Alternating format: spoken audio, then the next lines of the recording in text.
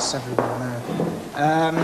When the pupils of Irvine Royal Academy heard in 1982 that Strathclyde Education Committee had recommended that their school be closed in June 1984, the school captains called a meeting. What we want you to do this afternoon is sort of play about with ideas.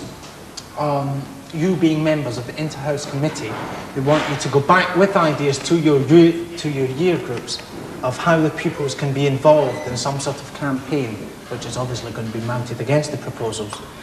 So, any ideas? What about a pupils' petition for all the pupils in the school to sign? Write that down. Any ideas? You could get a petition for outsiders. For the people of the town, you mean? Yes. Ah, I think that's a must. We'll need some support from Co-winning. Yeah, that's right. Co-winning Academy will be affected as well, so we'll have to make the people of Co-winning aware of what the situation is. That's right. Not just the local community, but as many people as possible. In fact, there's a meeting across the road at the Grange Hotel of the Teachers' Union on Wednesday night. We could perhaps arrange some sort of protest with banners and that sort of thing to show them our opinion. What is the union's position just now? At the moment, I think they're fairly neutral, but we could sway them if we showed them just how we felt. Right, well, we can do that. I'm sure plenty of volunteers here want to come out, some sort of demonstration. We can go onto the art department for that and get some banners and things over. On the subject of demonstrations, the full education committee actually falls during our October holiday, so it might be an idea to take a busload of pupils up, could demonstrate outside and even hand over the petitions that we'll have collected by then, hopefully. A bus, that'd cost some money, which is another problem. We can't go on and do all these things if we haven't got some sort of funds. I think it'd be quite a good idea to have some sort of public meeting, and we could get David Lambie, the local MP, to chair the meeting for us. Quite a good idea. We'd need to get a good turnout at that, we really would. Well, if David Lambie's speaking, you probably will get a good turnout because he's quite popular around here. Prominent local figure. I think it'd be a good idea if we could have a protest march down the town and have pupils and everything. We could also have, say, the public and ex-pupils as well. We could get banners and things for that as well. Yeah, that'd be good.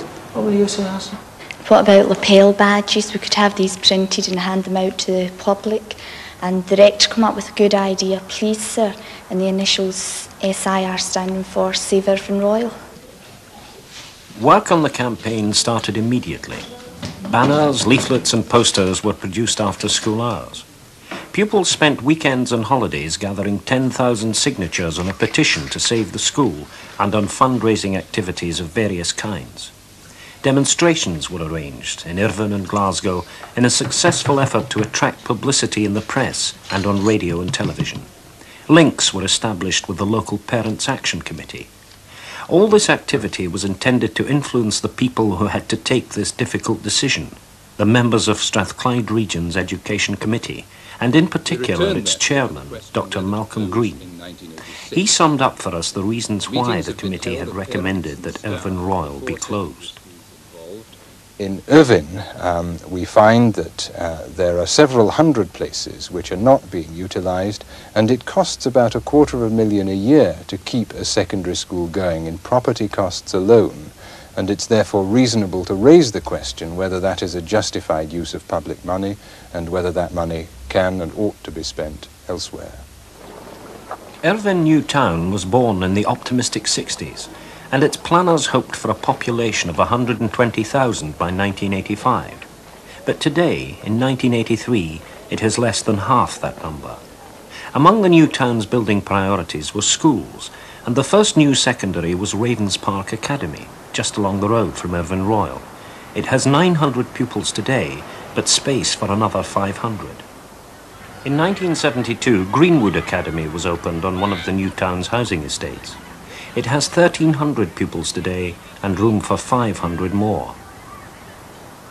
6 years ago came Kilwinning Academy, which could take about 300 extra pupils on top of its present 1,300.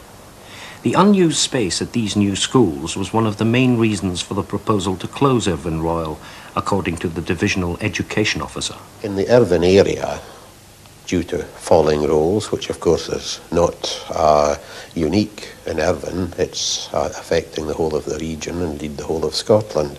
The falling rolls have shown that in Irvine we can in fact accommodate comfortably in the other secondary schools all the pupils without using the old accommodation at Irvine Royal. The accommodation provided for Irvine Royal's 800 pupils was certainly old.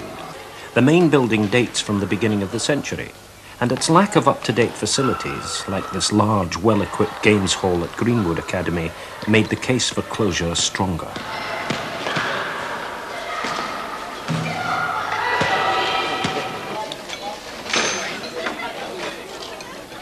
Greenwood also has, like Ravenspark and Kilwinning Academies, large dining halls with modern kitchens, providing a choice of high-quality meals that must be the envy of less fortunate schools elsewhere. But a crucial element in the Education Committee's thinking was the cost of keeping Irvine Royal open. To retain a school which is no longer required in terms of places means a decision to spend money which is in a way not there. It's going to be additional. For example, if in the whole of Strathclyde region a number of secondary schools, perhaps of the order of 20 or so, are not closed within the next few years, then the added burden on the ratepayer will be something like £29 million. When the plan first came out, Matt Brown, a former Provost of Irvine, was chairman of the Save Our School Committee formed by parents of pupils attending Irvine Royal. He succeeded in gaining support from all sections of the local community by the clear presentation of what he felt was a very reasonable case against closure. Irvine has cooperated with the region on school closures, where there have been clear evidence of declining school rolls. The Schools Council have approved closures. This time, what's happening unusually, the region intend closing a secondary school with a large and stable school roll. This school roll hasn't altered in any way in a decade, and in fact looks set to go on in the same way if left alone. The remaining 3 schools in Irvine are working at about 80% of their planned capacity, because they were planned as very large units, and they're working very efficiently. We feel that if all the children are lumped together in 3 schools, which go instantly to capacity, parental choice is removed, vocational training is removed. From the school building itself, Irvine Royal's message was clearly transmitted to passers-by, and the school was keen to show us that even in the huts that line the playground, one of the main reasons put forward for closure, a subject like biology could be taught in the same way as in more modern classrooms elsewhere. And now we're going to do the listen and repeat. Les enfants sont contents. Les enfants sont contents. Les enfants sont contents. Les marceaux ont des vêtements neufs pour le This language laboratory is in the old building and is only one example of how the school has been able to keep up with the times. But, as many of those campaigning to save it were prepared to admit, the school lacks many things taken for granted elsewhere, and it does have one big disadvantage. It has to use 2 buildings. An annex built in 1931 is linked to the main school by a bridge open to the elements. But Matt Brown, while admitting some of the disadvantages, stuck to his basic argument. Certainly, we would like a new school, but we're aware that it's not utopia and resources are scarce. This school offers exactly the same subjects and combinations of options as the other 3 schools. And the question to be asked is this: why is it when something's functioning well and enjoys total support from the staff in that school, and the support, incidentally, of the staffs in all the other Irvine schools, and parental support, why must it be upset? Whose education system is it? Is it the people's system? Or is it the technical managers in the region who just equate pupils to units and units to numbers and numbers to spaces? Education is more than that. Education is an ongoing relationship. It's a sense of continuity, which they are constantly making upheavals. And in terms of scarce resources, I would point out that the intended school populations in Irvine will be on average 40% higher than the intended school populations for the whole of Strathclyde. Why must the children of my town suffer? Why must we be different? Eric Potts, the chairman of the Pupils' Campaign, soon learned how to put the same case in TV interviews. Or build us a new school. We just want 4 schools in Irvine. We feel it's necessary that we have 4 secondary non-denominational secondary schools in the new town area. Eric, thanks. Thank you very much. Thank you. All right, all the best. Thank you very much. Cheers. A meeting in which parents of pupils attending Irvine Royal were consulted was held early in January 1983. The campaign to save the school had gained much momentum by this time, and 370 people turned up for what was, at times, a lively exchange of views. Among those on the platform ready to answer questions from the audience were 2 divisional education officers. The first speaker from the floor to win the enthusiastic approval of the audience was a local minister, James Gregg. Democracy is being endangered by this. One of the accusations that has been made time and again by officials and by some of the politicians is that there is widespread apathy over this matter. Could I make the point that the apathy is consistently being created by our politicians and our bureaucrats, because people get to the point where they believe that there is nothing we can do, that this thing is all sewn up already. And I want it to be absolutely clear to everyone who has any authority with regard to education in this vicinity that that's not good enough. One of the key questions raised was whether the other 3 schools would be able to absorb the extra pupils from Irvine Royal. 400 odd children. Are the Education Authority willing to put their jobs in the line if the schools are not capable of holding these children, that they be sacked? Now, are they willing to do that? Because I would get sacked at my work if I couldn't carry out the threat that I've got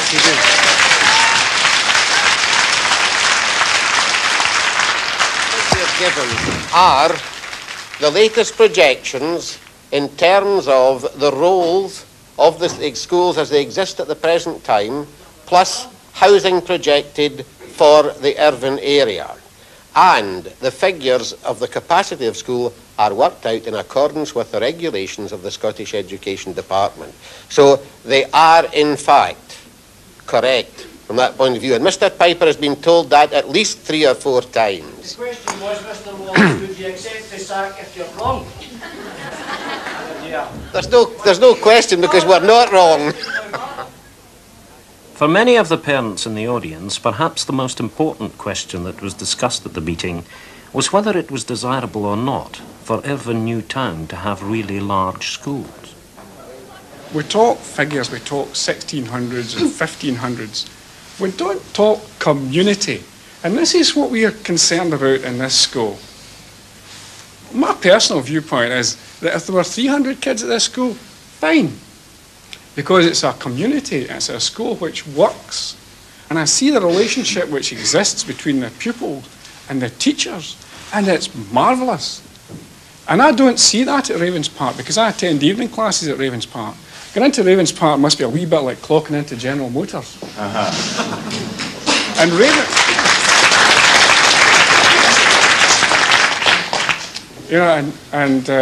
Greenwood much the same. I don't want my kid processed through an educational sausage factory by faceless teachers and bussed by irate bus conductors who want to see the back of the wee devils as soon as they can. A less controversial statement of the case for smaller schools was made by the Reverend James Gregg. This closure, this proposed closure, cannot be supported on moral, political, economic or educational grounds, especially not on educational grounds. There is not a responsible educationalist anywhere in the length and breadth of the land that will, given the choice, support the idea of a school with over 1,000 pupils. If there is any choice in the matter, small is beautiful.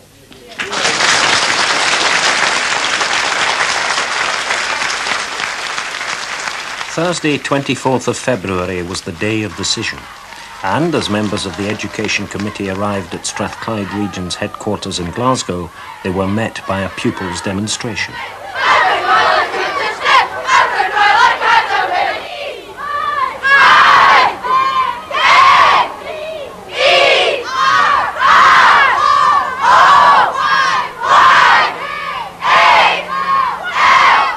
I personally find noisy demonstrations rather irritating, and I think if I were to try to be honest about my reaction, I tend to be put off by a rather sort of brusque demonstration than have my sympathies engaged by it.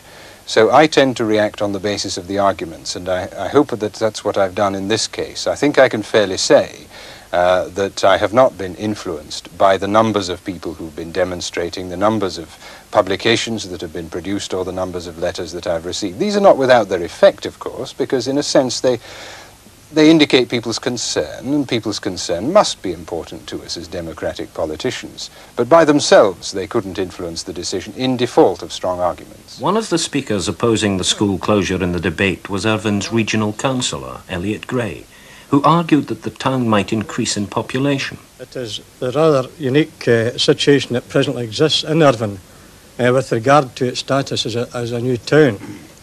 It is, of course, a growth centre, and with recent announcements regarding very considerable job prospects, with others, I believe, in the pipeline, I think it would be wrong of us to be considering a reduction in educational facilities, especially when there is always the very real probability of further developments. But it is a relevant factor to be borne in. After a careful analysis of the case for and against closure, Dr. Malcolm Green announced that he had changed his mind. I have decided not to put before you the recommendation contained in your papers. Instead, I propose the following: that no decision be taken to close Irvine Royal Academy, but that the role projections be kept under review, and if the anticipated pupil population falls to 3,500 or below, which it may well do, the director be authorised to bring forward proposals for rationalisation of secondary school accommodation at a future date. So the campaign to save Irvine Royal had been successful, and the small is beautiful argument, despite its cost to the ratepayers, had won the day. Councillor Tom Collier voiced the feelings of many in Irvine Newtown. The people of Irvine, when hearing of your recommendation, Chairman, will have seen that democracy in local government does work, at least in Strathclyde. Thank you, Chairman. The principal reason for our deciding this was that we wished Irvine to be seen to be treated in the same way as every other part of the region, and since the question of school closures will affect every other part of the region, or most other parts of the region in one way or another within the next year or two, we wanted to consider further our strategy and the appropriate criteria to be applied to these issues, and we didn't want Irvine to be treated differently. The other specific issue that is relevant here is the fact that the resultant sizes of the school rolls, should Irvine Royal Academy be closed, would have been 1,300, 1,400, 1,500. The people in Irvine felt very strongly that these rolls were too great. Now that's an arguable point, and I wouldn't, and the subcommittee wouldn't, accept that that point was valid in the way that it was put. Nonetheless, since we have as a region been building schools for an optimum target roll over the last 7 years of about 1,000 rather than 1,400, 1,500, in my view that must imply an educational judgment that where you have a choice, a rule of 1,000 is preferable to aim for rather than a roll of 1,300, 1,400. Dawn in the east and the world are waiting, stirring to action, fresh and strong. Over the hills the silence breaking, hard to the rousing battle song. I, your mother, the school that taught you, I am the singer, all attend. These are the words that I have taught you, the good cause triumphs in the end. Quick reaction. Wish it had happened months ago.